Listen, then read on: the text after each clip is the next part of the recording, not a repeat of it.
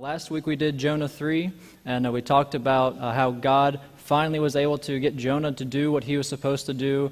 Jonah went, shared the message that God told him, and many came to God through that. Yet we're going to see this morning that Jonah was not happy about these people coming to Christ. I pray that is never our attitude about people coming to Christ, but it's important to look at Jonah and see how God used him, even though he wasn't willing in the beginning and he still had a bad attitude in the end. But last week, Jonah finally did what God wanted him to do. This morning, we're going to be looking at Jonah 4, verses 1 through 6, and next week we'll conclude this series by looking at the remaining part of this chapter. So if you have your Bible, turn with me to Jonah 4, and we'll look at verses 1 through 6. But it displeased Jonah exceedingly, and he became angry. So he prayed to the Lord and said, "Ah, Lord, was not this what I said when I was still in my country? Therefore I fled previously to Tarshish, for I know that you are a gracious and merciful God, slow to anger and abundant in loving kindness, one who relents from doing harm. Therefore now, O Lord, please take my life from me, for it is better for me to die than to live." Then the Lord said, "Is it right for you to be angry?" So Jonah went out of the city and sat on the east side of the city. There he made himself a shelter and sat under it in the shade, till he might see what would become of the city. And the Lord prepared a plant and made it come over Jonah, that it might shade him for his head, to deliver him from his misery. So Jonah was very grateful for the plant. God, we thank you for this morning. We thank you for this scripture that we just read. God, I pray that as we look into this text, that we would be convicted, that we would have open hearts to hear what you have to say. God, I pray that we would leave this morning as changed people, that we would go out and share the gospel that we have to share, the love that you have given each of us. God, I pray if there's someone here this morning that does not know you, that today, through this message, they would see the love you have for your people and that they would come to you. God, I pray if there's someone here this morning that does know you but has gone away from you, has been like Jonah in chapter 1, fleeing from you, that they would come back to you today. God, I pray that the words that I speak this morning would be your words and not my own. I pray all this in Jesus' name. Amen. There was a pastor, a minister, who was out riding on his bike, and he was riding through the neighborhood, and he needed a lawnmower, and sure enough, as he went around the corner, there was a little boy standing there selling a lawnmower. And so he pulls over and he asks the boy how much he's selling it for, and he said, "You know, I am selling it for money, but I'd prefer to have a bike." And so the pastor thought to himself, well, I need a lawnmower, you need a bike, maybe we can trade. So he asked the young boy if he'd be willing to do that. And the young boy thought, well, of course I'll do that. And the pastor said, or the boy said, but I want to try out your bike first. I want to make sure it works. So the pastor says, okay. And the boy gets on the bike, rides around the block, comes back, it's in working condition. So he gets off, and the boy says, it's great, I'll make the trade. And then the pastor says, well, you tried out my bicycle, I want to try out your lawnmower. So he goes over and he pulls it, nothing happens. He pulls and pulls and pulls, nothing happens. And he looks at the little boy and says, you said this was in good working order, but it's not starting for me. And so the little boy says, you just got to keep pulling, and then if you cuss at it, it's going to start up for you. And so this pastor said, cuss at it? I'm a pastor, I'm a minister, I can't cuss at this. I haven't cussed since I came to Christ. I might have as a child or a young man, but when I came to Christ, that all changed. And this little boy looked at him and said, you keep pulling that handle and it's going to come back to you. So we see that this is not meant to excuse sin. This is not meant to allow us to see that we can sin or should sin, but it's showing us that sin is easy to revert back to in our life. When we get used to sin and then we turn away from it, when things don't go our way, it's very easy to turn back to those sins. Sometimes we turn back to a lifestyle that is not godly. And we're going to see that sadly here in chapter 4 of Jonah. In chapter 1, we had compared Jonah to being like the prodigal son, who had run away from the will of the Father, had run away from his family and did what he wanted to do, not what he should have done. And then now if we were to compare Jonah to chapter 4 of Jonah 4 to the same story of the prodigal son, we see that he's more like the elder brother. Now he's selfish, he has a pity party, he's not willing to do what he should do. He's again not happy about his situation. If only the story of Jonah had finished in chapter 3, it would be a great story. If someone who was fleeing from the Lord came back to the Lord, did great work for the Lord. We're going to see in chapter 4, that's not the case. This was one man that had one message, had one amazing impact, yet we're going to see in chapter 4, he reverts back to his old ways. And we have to realize that it's not enough just to do what God wants us to do, but we have to do it with a willing and submissive heart. Jonah did go and do what God wanted him to do, but his heart was not fully submissive. He did not want the Ninevites to come to God. Ephesians 6, 5 through 6 says this, "Bondservants, be obedient to those who are your masters according to the flesh, with fear and trembling and sincerity of heart as to Christ. Not with eye service as men pleasers, but as bondservants of Christ, doing the will of God from the heart." Jonah was not doing this with a heart for God. We see in the beginning with verse 1 that Jonah does not have the right heart attitude here. It says, "But it displeased Jonah exceedingly, and he became angry." What displeased him? Well, chapter 3, many people came to God, but those people that came to God through his preaching were his enemies. So he was displeased with this. Even though he had done something incredible and something incredible is happening, so many people turning to God, he was unhappy with it. He was more concerned about his desires than he was about God's desires or even the lives of the Ninevites. This is honestly like a dream come true, chapter 3, for any preacher or evangelist or really any Christian, to be able to share the gospel and have many people come to Christ. How many of us would enjoy witnessing more often if more people came to Christ when we witnessed? Sometimes it's discouraging because we share the gospel and people don't believe us or they don't want to listen to us. They are set in their ways. But here he's had a great response, and yet he's pouting. That's why I've titled this message, The Pouting Prophet. He was a preaching prophet last week, and now he's a pouting prophet. He should have been overjoyed with the experience, yet he let his selfish heart rob him from that joy. And when we make things about ourselves, we rob ourselves of the joy that God will give us. So why did Jonah feel this way? Why was Jonah pouting here? Why was he not happy? Here are some possibilities. Maybe he was wanting God's blessing for Israel alone, like we've talked about throughout this series. Maybe he just wanted God's blessing for himself and those of Israel. Maybe he wanted his nation's enemies to be destroyed. When he went into Nineveh and he proclaimed that 40 days you will be overthrown. That term overthrown is the same as Sodom and Gomorrah, the destruction of Sodom and Gomorrah. So he maybe just wanted them to be destroyed. Maybe his reputation was at stake. He's now preaching to his enemies. He's not with his own people. He was influential in God sparing his enemy. Imagine him going home at this point, knowing that all these Ninevites are now being blessed by God, and you go back home to your people that hate them. They're not going to be happy with you. They would probably label you as a traitor. And we understand that we have to understand it's a privilege to be used by God. And he let his own will, his own desires cloud his judgment, and he wasn't understanding that it is a privilege to be used by God.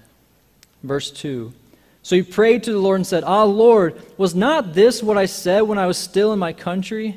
Therefore I fled previously to Tarshish, for I know that you are a gracious and merciful God, slow to anger and abundant in loving kindness, one who relents from doing harm." And Jonah here begins a prayer. He was angry because God decided not to bring destruction upon the Ninevites as he said he was going to do. He wanted Nineveh to be destroyed. They were his enemy. They were a fierce nation. They were wicked people.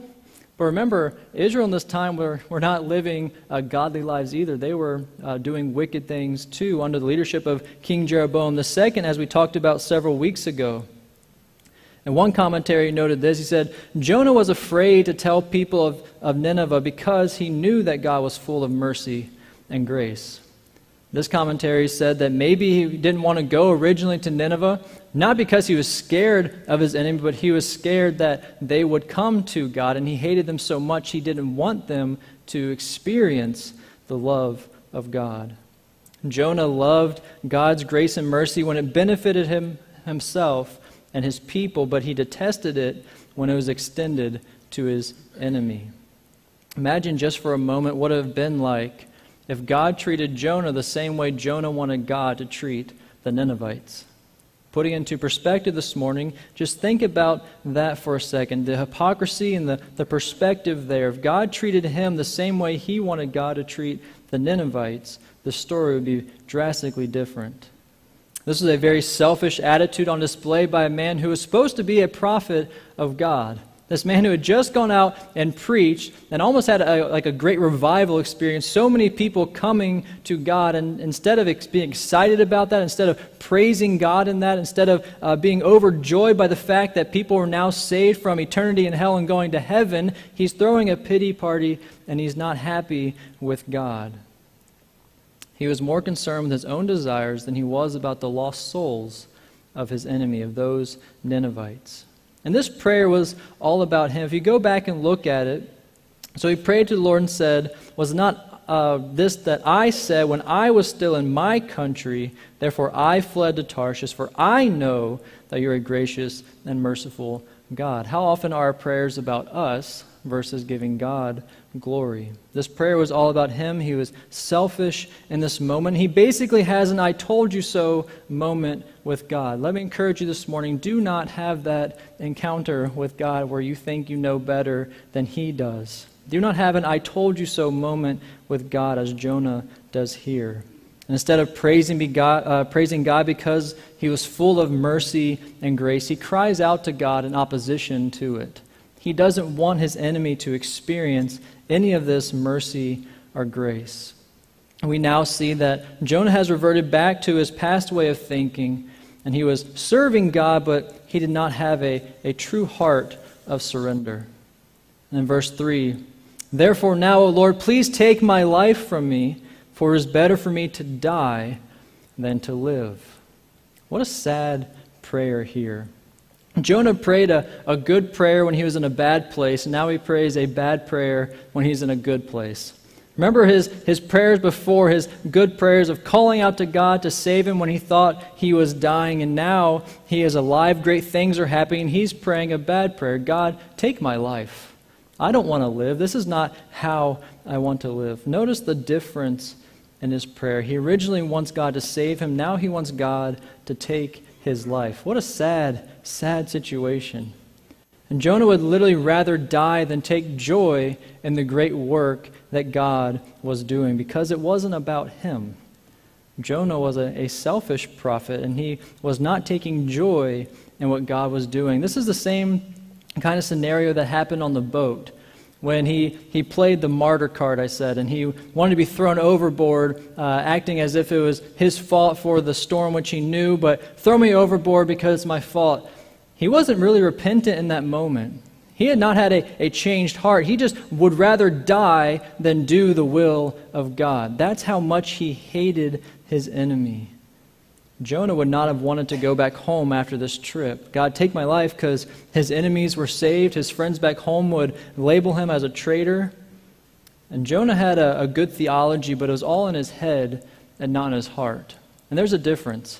We can know what the Bible says. We can have all the answers to all the questions people may give us. But if we don't have a relationship with God, if we're not able to take that from our head knowledge and instill it in our heart and live that out, then it's not doing us any good. We have to have knowledge and application, not just the knowledge.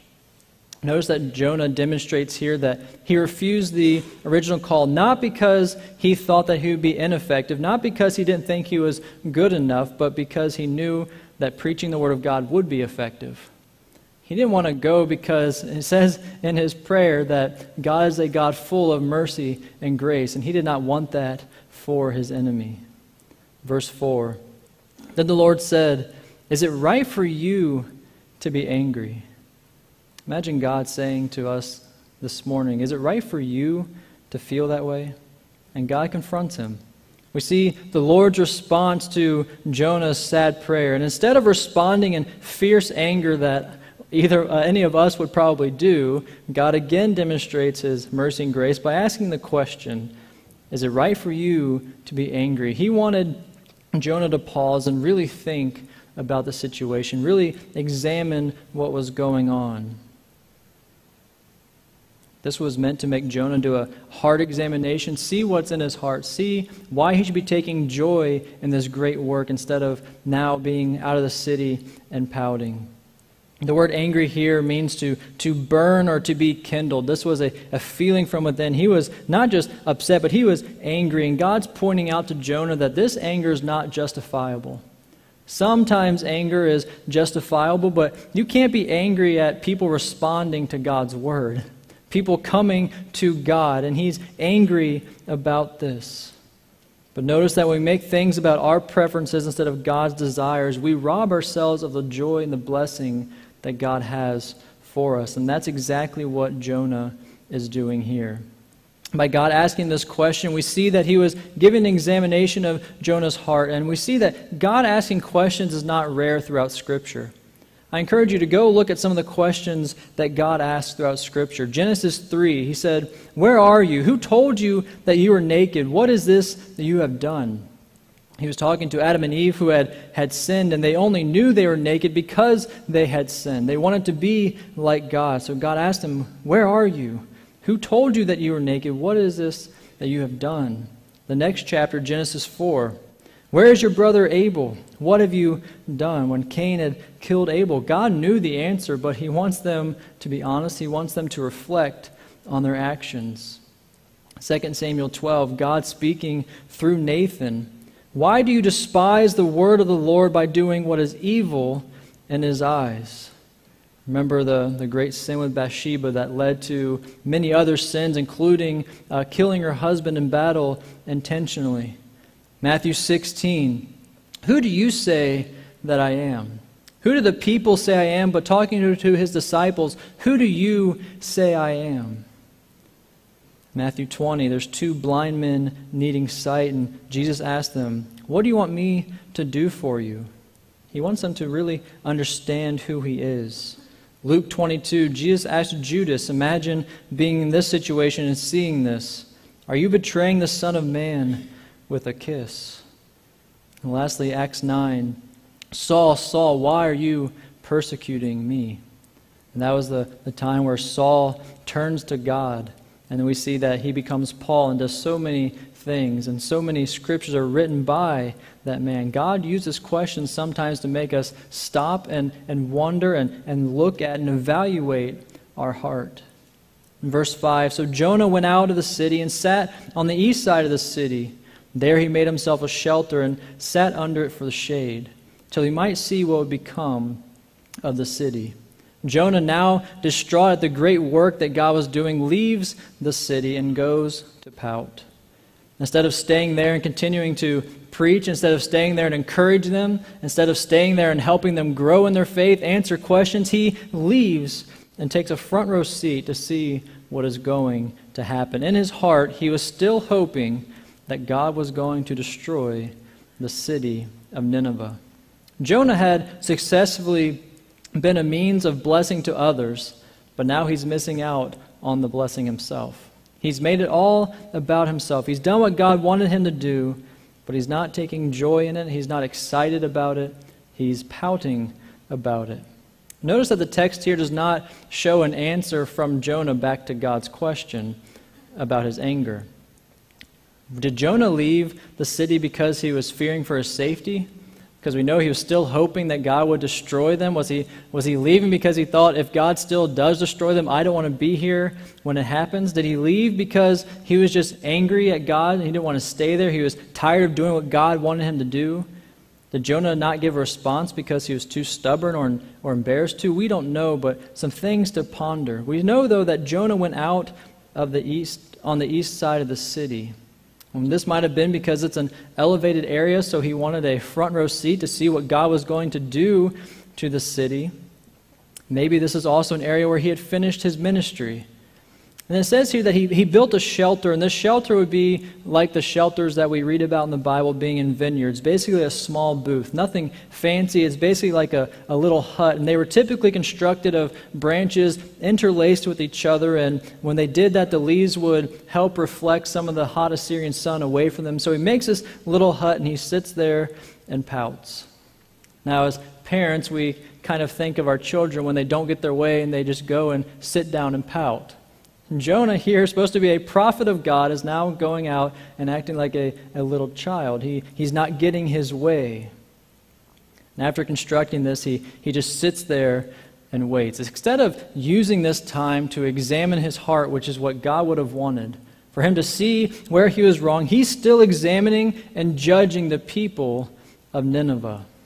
Without saying a word, his attitude shows his defiant heart. He was going to wait and see if the Ninevites had truly repented, or if they would quickly turn back to their evil ways, knowing and hoping that God would bring destruction upon that city. Verse 6, "And the Lord God prepared a plant and made it come up over Jonah, that it might be shade for his head to deliver him from his misery. So Jonah was very grateful for the plant." God again, showing grace and mercy, provides for Jonah by preparing a plant to shelter him. Little did Jonah know that God was going to use this as a teaching moment for Jonah. God prepared, notice that in your text, God prepared this plant. Just as he prepared that storm, just as God had prepared the fish, he now prepares a plant with a purpose. This was for Jonah, to give him shade. And the phrase, deliver him from his misery, literally means to deliver him from his evil. He needed shade in this moment. If you do some research, the average temperature in this region is about over 100 degrees Fahrenheit. So you can imagine him being there, pouting. He wants this covering over his head. His little hut's probably not doing much. God provides this plant for him, and now we see Jonah's happy. Jonah was grateful for the plant. Depending on your translation, if you go back and do some digging, it means very grateful or exceedingly glad. It means that he rejoiced with a great joy that God had provided this plant for him. This is the first time we see Jonah happy in this entire story. Chapter 1, he's running from God. Chapter 2, we see that he's still not doing all that God wants him to do. He does come back to God. Chapter 3, he does what God wants him to do, but he's still not happy. God provides a plan for him to not be too hot, and now he's happy. He is happy and grateful because God was providing for him. Again, he was being selfish. He wanted God to bless him. He was happy because he was experiencing the blessing of God, and it didn't matter what was going on with the others. How selfish of Jonah to take all of the joy in God's blessing him while not taking joy in sharing God's blessing with his enemy. All while sitting around and waiting and hoping that Nineveh would turn back to their ways and that God would ultimately destroy them. How often do we do the same thing? Do we take joy in the good times when God's blessing us, but when our enemies or those we don't like tend to get that promotion or whatever it might be, we get angry? We miss out on God's blessing in our life because we're so focused on what other people are doing. We miss the point. Jonah was exceedingly happy about a plant, but not about the lives of the Ninevites that had just come to God prior in chapter 3. This is not okay. We are not supposed to be thankful in the good times, but also in the bad and tough times. And honestly, a lot of the times of trials and testing and the hard times mold us and prepare us for the next time that we go through a hard time. But the encouraging thing is that God is always there for us. There's nothing greater than our God. God will provide for his people. Reverse the thought just for a moment. Imagine what life would be like if God only blessed us when we were blessing him. Imagine what life would be like if God only blessed us when we were doing what he wanted us to do with a willing and submissive heart. God is worthy of our praise in all circumstances. And we'll see next week with the ending of the story how it's different from most books in the Bible, and it ends with a question again to Jonah. Psalm 103 shows us that we need to give praise to God in all of our circumstances. Psalm 103 says, "Bless the Lord, O my soul, and all that is within me, bless his holy name. Bless the Lord, O my soul, and forget not all his benefits, who forgives all your iniquities, who heals all our diseases, who redeems your life from destruction, who crowns you with loving kindness and tender mercies, who satisfies your mouth with good things so that your youth is renewed like the eagles. The Lord executes righteousness and justice for all who are oppressed. He made known his mercies to Moses, his acts to the children of Israel. The Lord is merciful and gracious, slow to anger, and abounding in mercy." That sounds familiar to what we just read in Jonah. "He will not always strive with us, nor will he keep his anger forever. He has not dealt with us according to our sins, nor punished us according to our iniquities. For as the heavens are high above the earth, so great is his mercy towards those who fear him. As far as the east is from the west, so far has he removed our transgressions from us. As a father pities his children, so the Lord pities those who fear him. For he knows our frame. He remembers that we are dust. As for man, his days are like grass. As a flower of the field, so he flourishes. For the wind passes over it, and it is gone. And its place remembers it no more. But the mercy of the Lord is from everlasting to everlasting on those who fear him, and his righteousness to children's children, to such as keep his covenant, and to those who remember his commandments to do them. The Lord has established his throne in heaven, and his kingdom rules over all. Bless the Lord, you his angels, who excel in strength, who do his word, heeding the voice of his word. Bless the Lord, all you his host, you ministers of his who do his pleasure. Bless the Lord, all his works, and all places of his dominion. Bless the Lord, O my soul." No matter what we are going through in life, God is there for us. We are supposed to be praising his name. There was a young man who took his girlfriend out to dinner. And he took her to this dinner, and she was excited about it. It was her birthday. And he gives a present. He puts this box on the table. And she's looking at that box. She wants to open it. He says, "No, we're going to wait till after we finish the meal." He's kind of playing with her emotions right now. And he puts that there, and of course, the entire meal, she's looking at that box, thinking, what's in this box? What is it? He got me something. What did I say I wanted? What have I hinted at that I wanted? Guys, pick up on hints because girls expect you to remember. And she's there fixated on this box.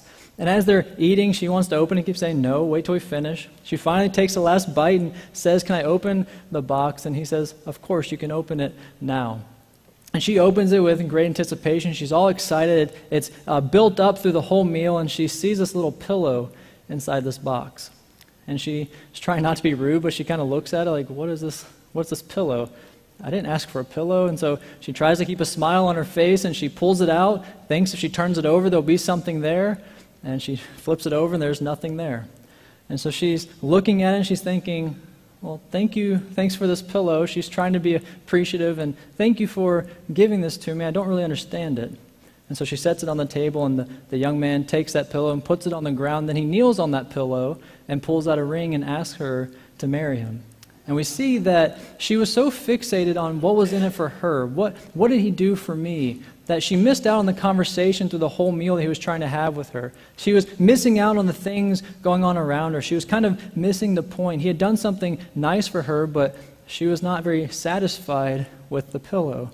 But then he kneels down, and we see how the story ends. Sometimes things don't go the way we're expecting, but God will use us for willing to be used. We need to be like Jonah in chapter 3. Going out and doing the will of God, we need to do it with an open and willing heart. God can use you when you don't want to be used. Imagine what he can do in and through you if you're willing to be used for him. And that should be an encouragement to us this morning that God wants to use his people. God wants to use us. What does God have in store for you? Maybe you don't know. Have you asked God what he wants from you? Have you asked God how you can be used by him? We've talked the last several weeks about different areas in the church that people can serve. Has God put something on your heart for you to serve in a certain ministry? Has God given you a talent that no one else knows about that you can use for His service? When we talked about Dorcas on Mother's Day, God had given her the craft to make things, so she knitted and made things for the widows.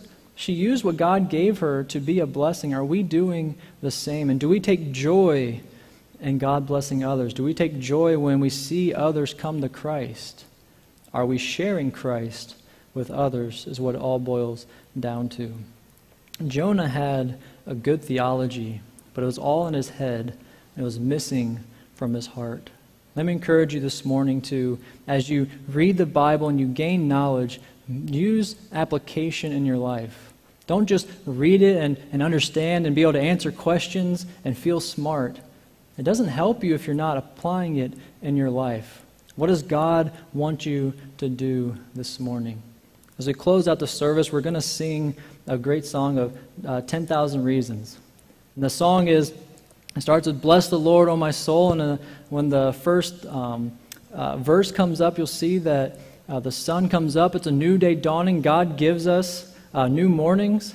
And we see that in the song, as you read through the lyrics, sometimes we just sing songs because of repetition, but if you really look at the lyrics, it's talking about no matter what you are going through, God provides. No matter what is happening in life, God is there for you. And we need to say, "Bless the Lord, O my soul." That is my prayer this morning. God, we thank you again for this morning. We thank you for the story of Jonah. God, I pray that we will leave here as changed people, that we will not just have knowledge of your word, but we will take that knowledge and let it go into our heart, bleed into our heart, God, and that we would be disciple makers for you, that we would go out and share your gospel. God, I pray if there is someone here this morning that does not know you, that today they would come to know you, that they would accept you as their Lord and Savior. If there's someone here who has run away from you, I pray that today would be the day that they come back to you. God, I pray if there's someone here who has any burden on their heart, that they would share that with someone, and that we can pray for one another, and that this week we would go out and take joy in all the blessings that you've given us. I pray all this in Jesus' name. Amen.